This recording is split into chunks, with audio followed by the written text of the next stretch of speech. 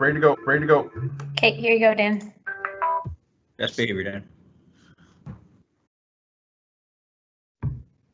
Good afternoon, and thank you for joining us for today's virtual media briefing about COVID-19 in London and Middlesex County with London Mayor Ed Holder and the Medical Officer of Health and CEO of the Middlesex London Health Unit, Dr. Chris Mackey. We welcome the members of the media who are joining us today, and just a reminder to submit your questions in the question and answer platform here on Microsoft Teams. And also welcome to those tuning in this afternoon on Rogers Television, as well as the Rogers Facebook page and YouTube channel. Those tuning in on Global News Radio, AM 980 CFPL, and those who are watching on the CTV London website.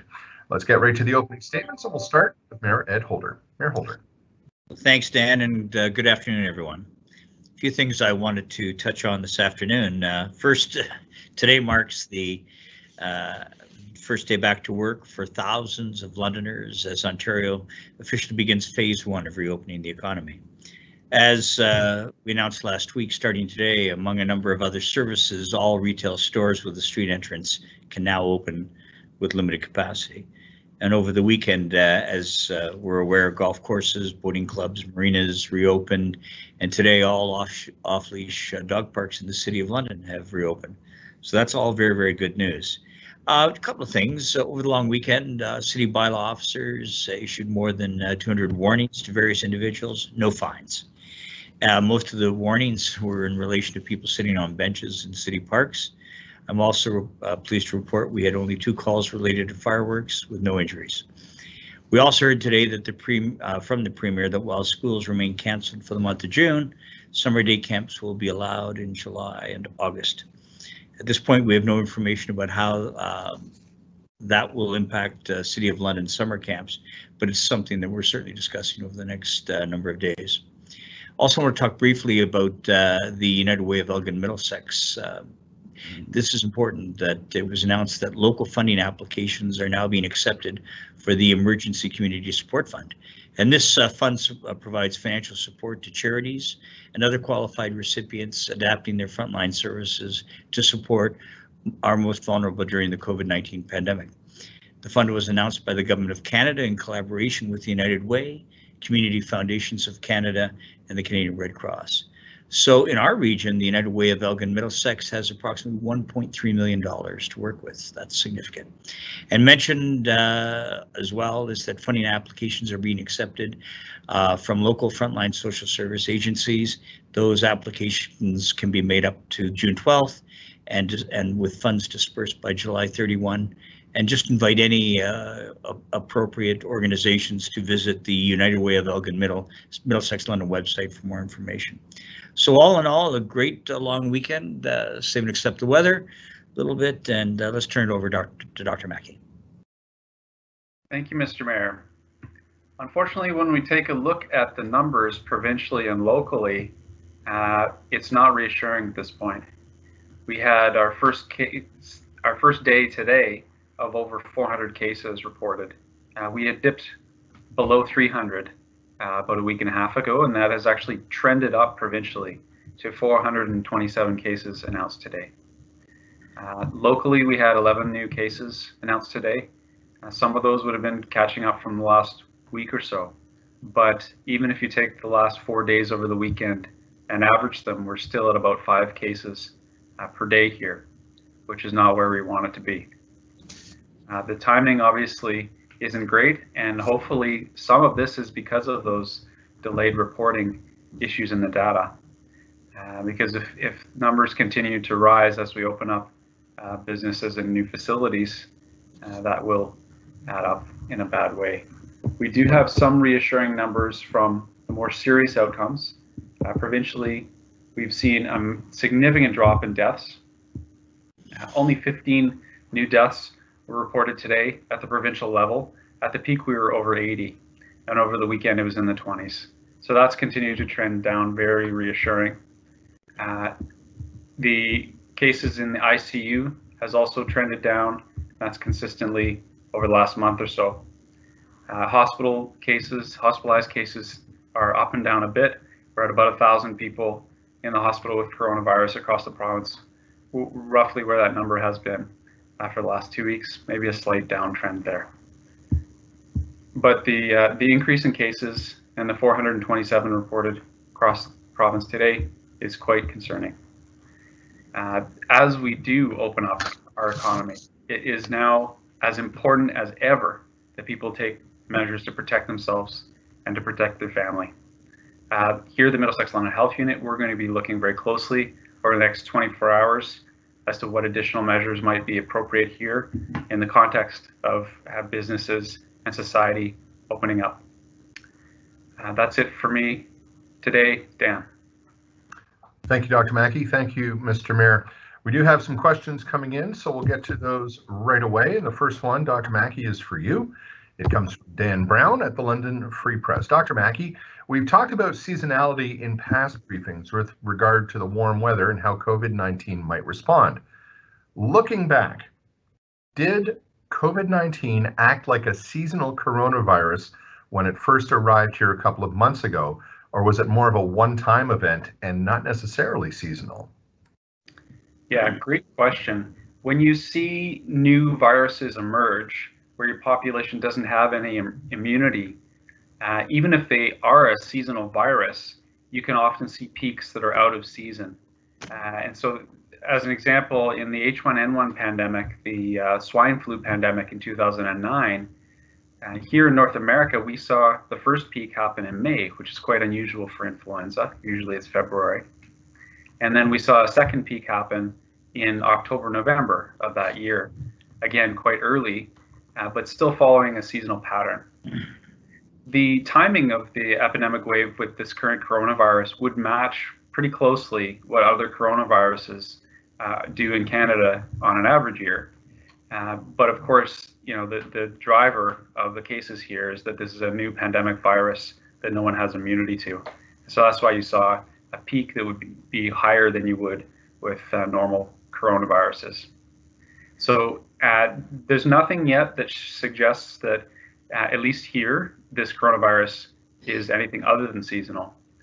You do also, though, if you look around the world, we saw peaks of the pandemic wave in most countries within a couple of months of each other. And that includes countries in the Southern Hemisphere. And so, you know, usually Southern Hemisphere countries' peaks are off our peaks by about 6 months. Their summer is our winter and vice versa. So the fact that you saw those peaks happening around the world, again, it's just another sign that this is a pandemic virus with the ability to cause pandemic wave outside of its normal season. All right. Dr. Mackey, we have another question for you. This one is from Sophia Rodriguez from CBC London. Dr. Mackey, people in other southwestern Ontario cities have had to return for a second and even a third COVID-19 test because the lab could not process the first test in time. Has this happened to people in our region, and if so, how many? So great question, and I think it was actually the mayor that asked this question this morning on the city's EOC discussions. The issue of turnaround time in the lab has been one that we've watched closely. As you know, if the lab tests the sample once it's swabbed, if it sits on a shelf for more than 3 days, it either needs to be frozen to preserve it or discarded because they do expire. And so you have seen in a number of other places those, you know, especially with the long-term care home swabbing and the huge numbers that have come in there, you've seen some of those swabs unfortunately expire on the shelf. We've been very fortunate that our lab system has worked closely with public health here in the London Middlesex region, so that anyone that has symptoms and is being tested because they have symptoms, whether it's in the community or in the hospitals, those go to the London Health Sciences Centre PALM lab. The PALM lab has a very good turnaround time, and we haven't seen any issues of expiring there. For all other samples, the samples that were taken in large numbers from all long-term care home folks, whether they were symptomatic or not, those samples are going through the Public Health Ontario lab system, and that Public Health Ontario lab system has a different process for ensuring the continuity and appropriate swabbing time, including refrigeration and freezing facilities.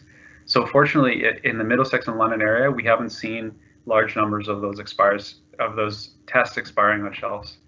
What we have seen occasionally, and this does happen, we know, is that the samples will spill inside the bags that are sealed bags that transport the samples. And so occasionally you will have a sample that can't be tested because it has spilled in the bag and obviously presents a safety risk for the folks in the lab. But those are relatively unusual. All right, thank you, Dr. Mackey, for that response, and also for shedding some light a little bit on the testing process and how those tests get from the individual and to the lab. All right, the next question is a follow-up from Dan Brown. Dr. Mackey, we had double-digit increases in cases in the last 24 hours. Is that something that should cause alarm?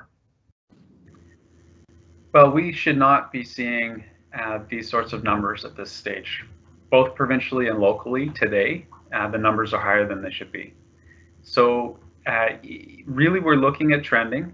If this continues on for the next few days, we might have to reconsider some of the loosening of public health measures. But at the moment, I don't think we take alarm from 1 day's worth of data, but it is something, again, we're watching very closely.